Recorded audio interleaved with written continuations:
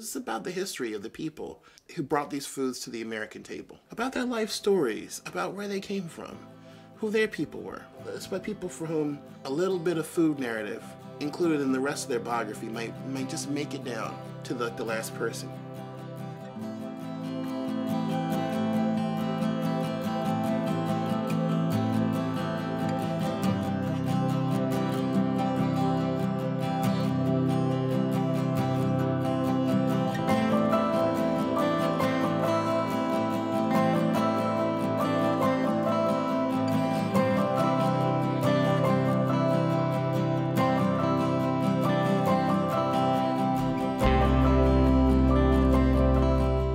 Food culture enables us to really see how people connect beyond their bubbles, beyond their boundaries.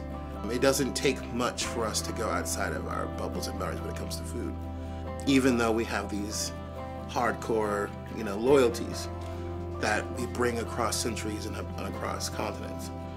But still, the bottom line is that much of the global American food story can be told in this city, in this area, and in this building. All that adds up into how we perceive, what it means to be a New Yorker, an American, all of it.